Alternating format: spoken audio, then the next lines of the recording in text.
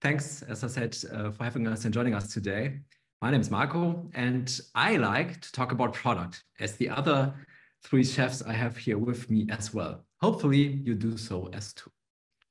The story we would like to share with you is about our journey with Mercedes-Benz, focused on exploring new European markets for our retail sales platform. As I said in the beginning, using service design thinking, we navigated the complexities of this expansion with truly innovative strategies and insights. And as I said, we should directly dive in. So for a moment, please close your eyes. Close your eyes. Imagine being told you have to cook a 3-star meal, but you have no idea what is expected. What ingredients you might need, where to get them, and last but not least, who you're cooking for and with. The only thing you know for sure, you have to get the meal out on your guest table on time. By the way, for those of you whose eyes are still closed, you can open them now. I think you are with us. And that exactly was and still is our challenge. At that time, we had 4 weeks or 20 working days to be exact. The kitchen timer that I have here is not just for boiling eggs. It became our symbol of urgency for adapting the Mercedes-Benz Retail Platform, which currently only exists in Germany for a new European market.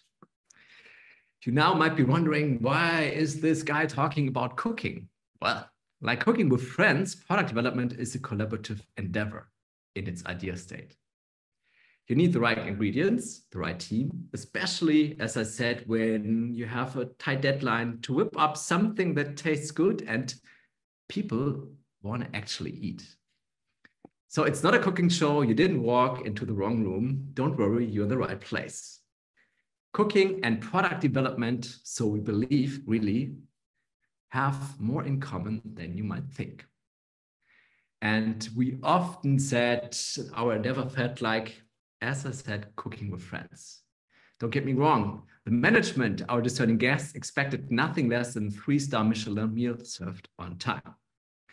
Luckily, in our kitchen, there were no overbearing chefs telling you how to chop your onions or cucumbers or whether your bechamel sauce met those high standards. It was like, again, I can't repeat this too often, it was like cooking with friends. Here we go. Pitch in where you can and make sure we're serving something extraordinary when this timer goes off. But before we start, let me introduce my fellow chefs. First, we have Constance Simming. She's program manager at Mercedes-Benz, responsible for OTR. Then we have Rosario Martinez, manager for sales processes at Mercedes-Benz. My fellow colleague, Anja Gerhardt, she's lead experience designer at Thoughtworks. And myself, Marco, experience design lead and product design strategist at Thoughtworks. So let's take a look how we pulled off this amazing feat of user-centered design, initially in just 4 weeks and beyond. Let me hand it over to Constance to tell you more about it. Thank you, Marco. Before getting to our next chapter and understanding the landscape, let's first focus ourselves on the vision that drives our mission. OTR is the most loved, intuitive, and scalable sales platform that enables our salesperson to create a seamless buying experience for all customers across Europe. You might be wondering what's the meaning of OTR and what is a sales platform. OTR, or one-touch retail, is a product for our salespersons, so the people selling you cars to our customers or to you in our dealerships, with which they can fulfill all tasks during that sales journey. From searching and creating a customer to configure a vehicle or provide an offer, from working out financing, changing colors or configurations, till handing it over to the customer and invoicing it, OTR is an essential part of our customer journey. If you ever made the experience of buying a new car yourself, you will know how exciting and sometimes long and surprisingly complex this process can be, not only from customer side. It might not look that complex on this slide, but trust me, it is. So already today, OTR supports our salespersons in Germany from the moment where a customer enters one of our dealerships up until the moment where the customer has the key for his new car in his hand. This is our current and, yes, successful OTR story in OTR. But our journey continues for Europe. Let's hand over to Rosario to talk about the challenges from his process owner perspective. Yeah, thank you very much, Constanze. And if you want to develop and roll out such a big platform across Europe, this doesn't come without any challenges, especially as Mercedes-Benz embarks on its transformation to the so-called direct sales model. And let me explain this as simply as possible. So we at Mercedes-Benz are in the middle of a comprehensive transformation that will redefine sales in Germany, but also throughout Europe. And this shift to a direct sales model aims to centralize pricing and make it even more transparent for the customer, and therefore also standardize the customer experience.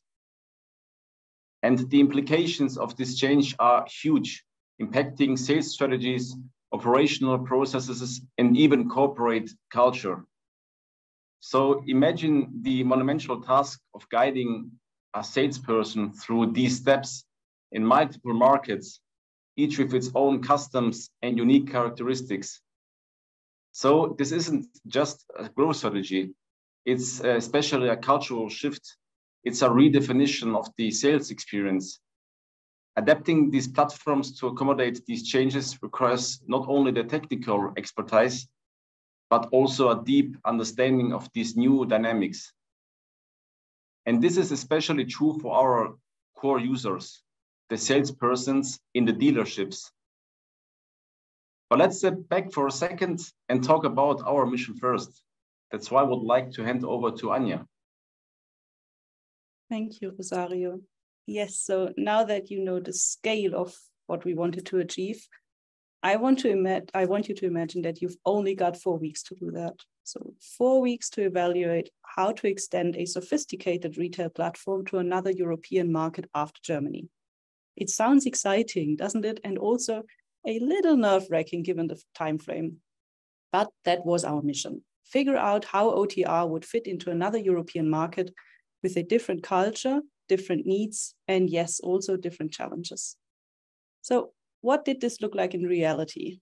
As a delicious starter, we were tasked with estimating the time it would take to develop already written demands for the next European market.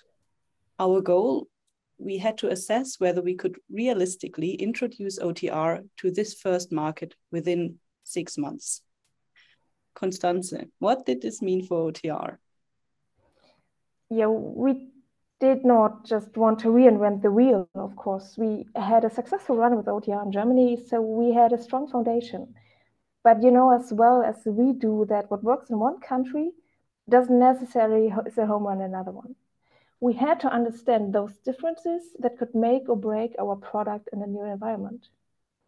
So how do you do that in just 4 weeks? Well, you focus. You laser focus. You dig deep into what you already have and ask, how can this be adapted? What needs to be changed? What are the potential pitfalls and how can we avoid them? And you manage the scope. In our case, we focused on legal and fiscal requirements of the new market. Our goal was holistic. We didn't want to build a new platform. We wanted a complete 360-degree view on what adapting our existing platform would need. What elements could be replicated, what needed to be changed, and most importantly, what were the demands of the new market, what we had not considered before. On top of that, we had and still have another job to do. Every step we take, every mistake we make, and every lesson we learn is aimed to creating a template that could be used to approach further markets based on our journey. It's not just about the first market. It's about setting a course for future teams to work as seamlessly as possible in our market expansion. So let's recap our goals. 4 weeks' time to analyze demands, determine what needs to be changed about our existing product, and if it's possible to do that in 6 months. Create a discovery template that will work for future markets. All of this in the middle of a major organizational shift. Of course, you cannot cook such a meal by yourself. So in the next part, let's talk about our discovery strategy and the cooks that were involved. Let me hand over to Marco. Thanks a lot, Constanze. So having navigated the complexities of our mission and the dynamic landscape in which we operate, we now turn to the heart of our journey, the market discovery strategies.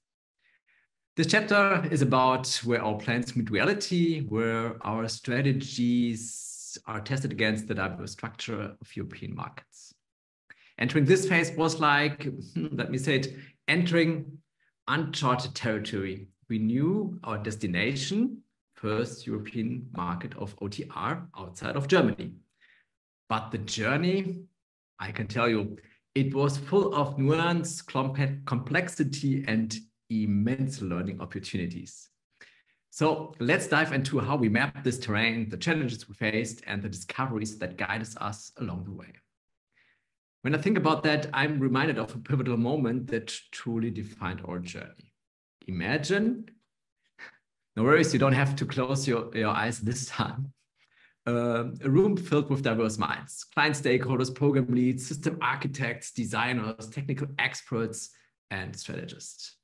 Our idea, to focus our diverse both skills and perspectives on a common goal, adapting OTR for the European market. To tell you more about that, I would like to hand over to Rosario. Rosario? Thank you, Marco. Exactly. So one of our first activities was an in-person hopes and fears session. So that means everyone expressed their honest hopes and fears. And it was like gathering friends in a kitchen, each bringing their unique ingredients, unsure of the final meal, yet excited about the possibilities. And this session wasn't just an icebreaker. It was the secret sauce that led to a foundation for our collaboration. And in this shared kitchen, we faced our first challenge: to adapt the diverse landscape of a new market. And each country in Europe has its own specialties. So that means unique legal and fiscal requirements and a pending transformation of the operating model, different types of market players, and also salespersons with their own unique ways of doing business. So we had to weave these disparate threads into a cohesive strategy. And we quickly experienced how combining different roles to solve tasks was very valuable to reach our ambition goal.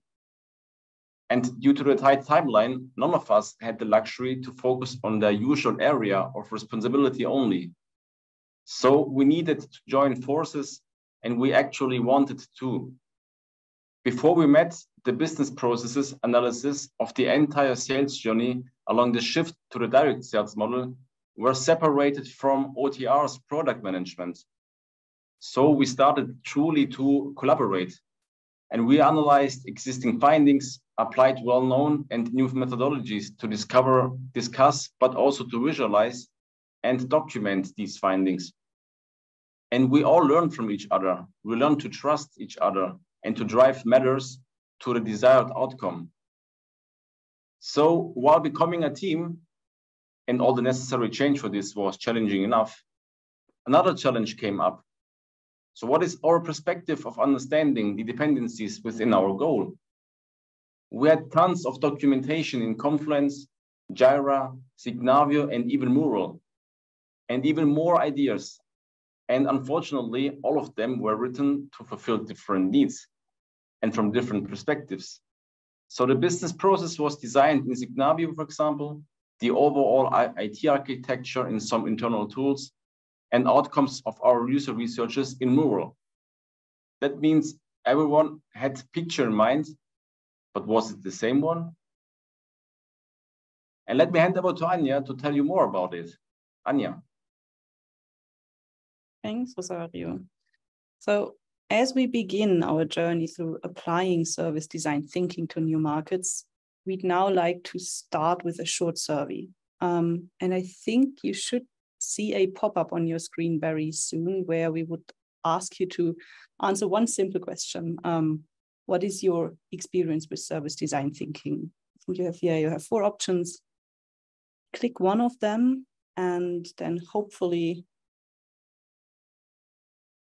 we can continue soon. Okay.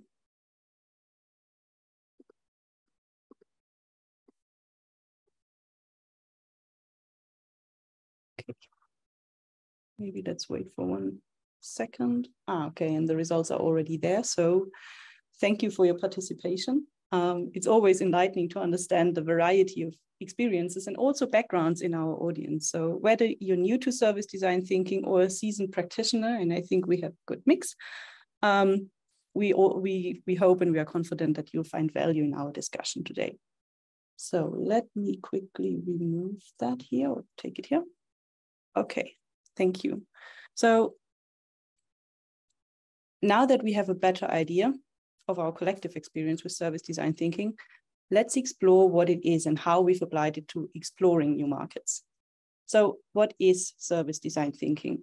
First things first, it's not just a buzzword. It's a human-centered approach to creating and improving services. It's about understanding and responding to the needs, wants, and also experiences of customers and service providers. It's based on the principles of design thinking, but this methodology focuses more on services rather than physical products. So it's about looking at the entire journey, understanding every touch point along this journey, and making sure that it all comes together seamlessly. The question is, in our case, why did we go for service design thinking? When we started comparing the German and future European markets, the complexity of everything we've learned and found out was simply staggering. So we needed a way to track market-specific requirements while also understanding common needs. With more markets to come, our challenge, it was not just the immediate product, but the entire sales journey along the shift to the agency model processes. So we direly needed a tool, a future-proof one, a future-proof approach that would allow us to iteratively uncover and track new market insights, while we still focus on customer experience and also manage this huge amount of complexity. And that's where service design thinking came in, shining a light on a landscape full of unknowns. So imagine a map that shows the entire sales journey from a customer's first interaction to the proud moment where they own their new Mercedes-Benz.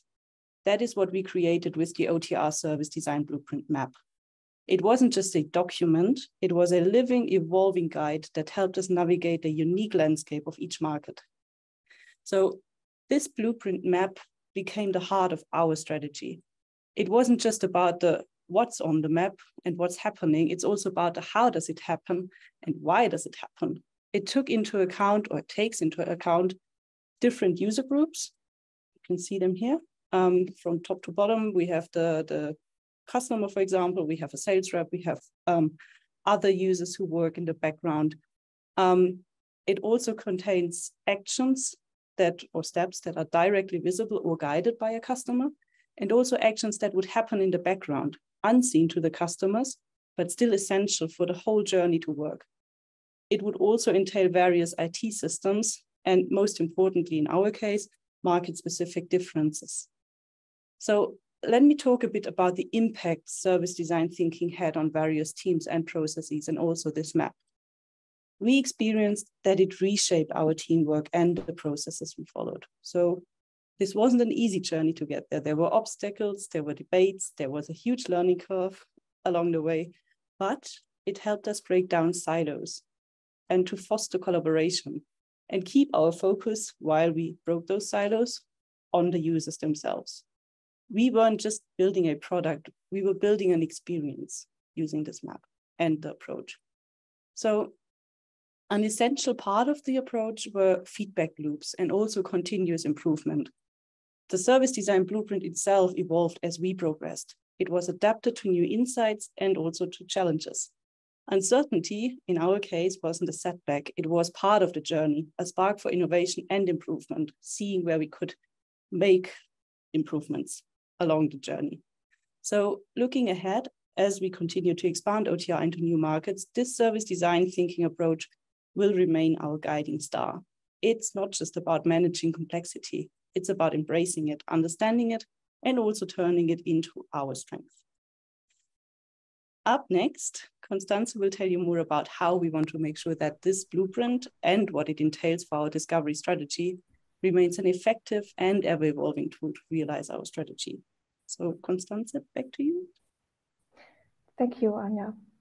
As we continue to move towards measuring our success and continuous improvement, let's acknowledge how the ingredients of feedback and collaboration have flavored our journey. The service design blueprint has been like a well-loved recipe book, shared and refined across our teams.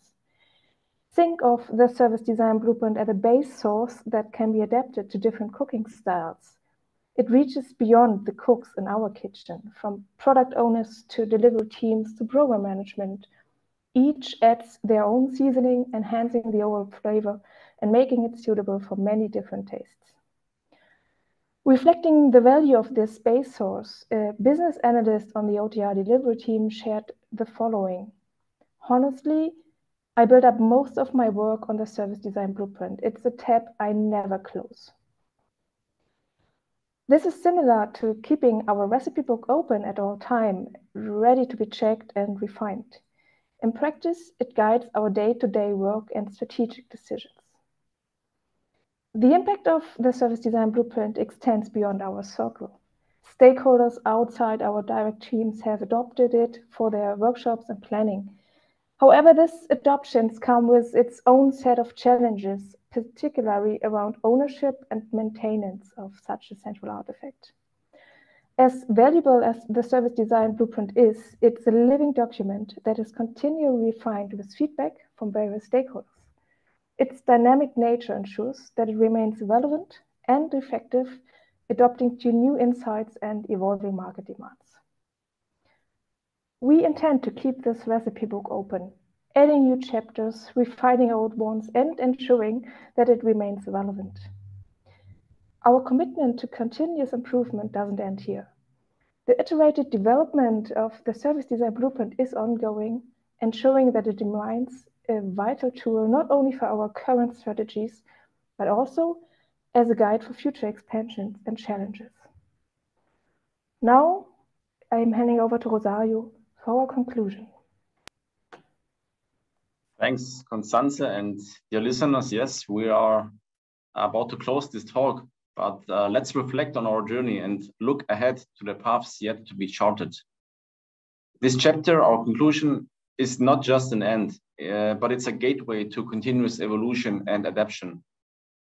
So we are not just setting the standard for tomorrow's retail experience, but we are weaving these critical global concerns into the DNA of our business. Working with partners like Thoughtworks, we have adopted a one team, one voice mindset to ensure our strategies and align these with broader goals. And it's been heartening to see a legacy organization like we are, Mercedes-Benz, to embrace agile and customer-centric methodologies. And this adaptability, typically seen in a smaller, more nimble teams, is a statement to our commitment to growth and responsiveness in an ever-changing landscape. And to be very clear here, we're not at the finish. In fact, there isn't one. Our journey is one of continuous improvement, of striving for something better, even in the face of imperfection. So change, especially in an organization as large as Mercedes-Benz is a marathon, not a sprint. And above all, it requires patience, clear direction, and open communication and discourse, of course. And as we look to the future, our path is lined with opportunities for growth, for learning and impact. Like a kitchen full of creativity. And Mercedes-Benz and Thoughtworks continue to cook up solutions that are not only effective, but also sustainable and customer focused. Throughout our journey, the service design blueprint has been our solid base source, a foundational tool from which we've built and refined our strategies. A key piece of advice, especially under the pressure of tight deadlines, is not to shy away from introducing new concepts, such as the service design blueprint. So don't wait to integrate these innovative approaches. Start with this solid foundation and allow it to evolve as you gain more insights, face new challenges, and enable continuous adaptation and creativity. And now, as we bring our culinary journey to a close, I invite you to share thoughts and questions, and I would like to hand over to Marco.